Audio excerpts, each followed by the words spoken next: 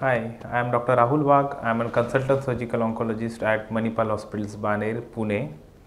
Today we are gonna talk about one very important topic, that is diet and its association with the cancer.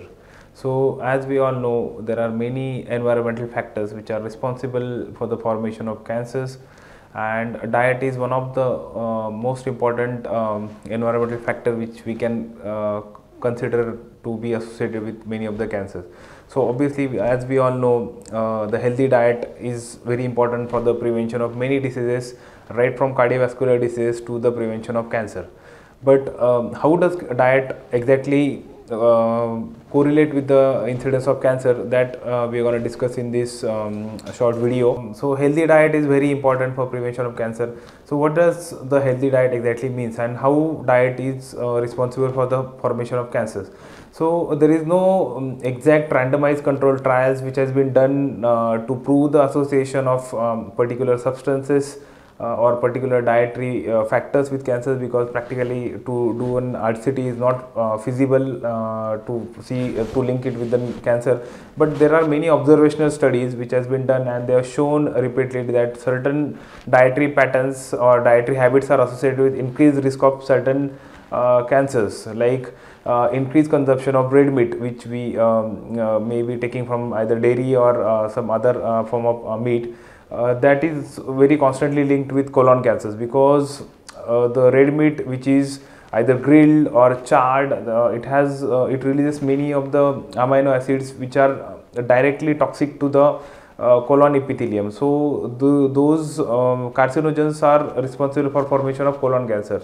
Then there are other dietary factors which can be linked to the formation of cancers, like sugar. So as we all know, sugar is a very commonly consumed product, but the sugar is responsible for mainly obesity, and obesity is one of the important factor for many cancers. Like it is responsible for postmenopausal breast cancers, then colorectal cancer, prostate cancer in men, then also it is linked to lung cancers, pancreatic cancers.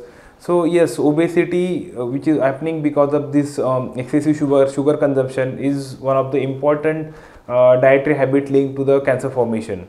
Then we'll come to the next important aspect, that is how will you prevent this cancer formation with dietary modifications. So there are certain studies done in animal models where they have shown that increased consumption of green leafy vegetables or increased consumption of fibers in the diet, it may reduce the incidence of colon cancer, because these fibers invariably wash down many of the carcinogens which might be present in your GI tract. So that is one important aspect, that to increase the consumption of fibers in your diet.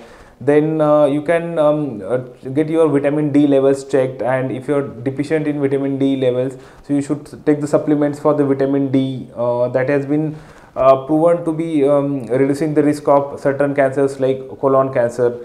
Then consumption of milk can reduce the incidence of colon cancer. Obviously there is no randomized control trial, but these are all observational trials.